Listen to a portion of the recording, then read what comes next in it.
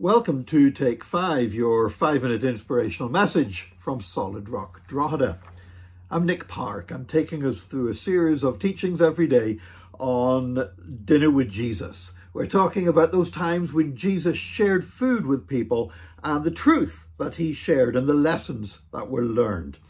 And the last two Take 5s, we were looking at an anointing of Jesus by a sinful woman that happened quite early in Jesus' ministry at the house of Simon the Pharisee. And we did say there were two other occasions when Jesus was anointed by a woman and his feet were washed, or his head was washed in one case. And now some people have tried to put these together and make out the one incident, but that's not the case because the differences between them are so great. There are obviously three different occasions. And the one we're looking at now, it happened in John chapter 12. Verses 1 to 8. And it happened in Bethany. Now, Bethany, of course, we know Bethany because Bethany was the place of where Lazarus lived, and Mary and Martha, and some of the most touching events in the New Testament in the Gospels happened at Bethany, including the raising of Lazarus. Well, this was in Bethany, so it was probably in the house of Lazarus and his sisters, Mary and Martha. And we know that it occurred 6 days before the Passover. So that would make it about 2 or 3 days before Palm Sunday. And anyway, Mary came to Jesus during the meal and she anointed the feet of Jesus. And again, we were talking about this last time, that this is not, she wouldn't even have had to kneel to do this. She may have knelt, but the Bible doesn't mention her kneeling. We know that last time, in the previous anointing we looked at, the woman actually stood up while she began to wash the feet of Jesus. And that would be because they would have been reclining at a table with their feet tucked behind them or stretched out behind them. And so they were up on a raised bench. And so that wouldn't be like having your feet on the floor like we do when we eat meals today.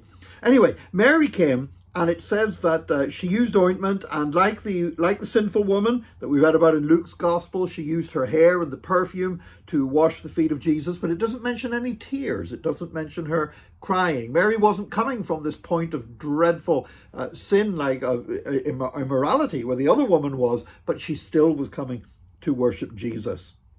And there's no conversation. You know, last time we saw there was this big conversation took place about forgiveness between Jesus and Simon the Pharisee, whose house that previous anointing took place in. Here there's none of that.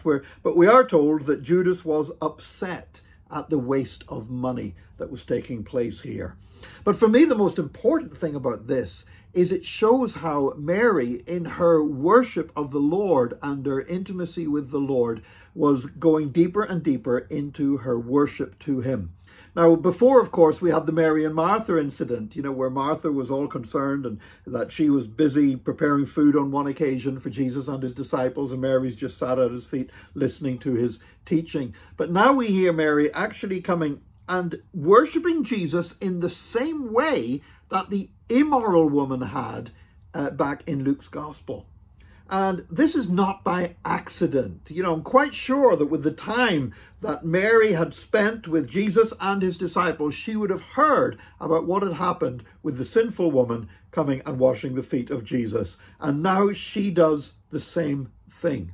Why? Because Mary was not presuming that she was going to come to Jesus and be accepted by Jesus just on account of how friendly they were and because Jesus came to her house and everything else. But she was coming to Jesus on the same basis as the prostitute.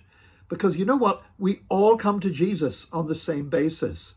It doesn't matter what our station is in life. It doesn't matter whether people view us as being an upstanding member of the community or an outcast from the community. We still come to Jesus in an attitude of worship, an attitude of repentance, and relying on his grace for him to receive us into his kingdom. And so we see Mary in this case. She's not standing saying, well, I'm Mary, I'm the friend of Jesus, I've got some special relationship here, I don't need to come and repent and do all the stuff that other woman had to do. No, she comes on the exact same basis. You see, God loves us and God has a personal relationship with us, but God is not a respecter of persons. He does not view any one person as being more important than anyone else. He wants us to come to him, and he receives us when we come to him. And that's what Mary's anointing of Jesus at this mealtime tells us today. God bless you.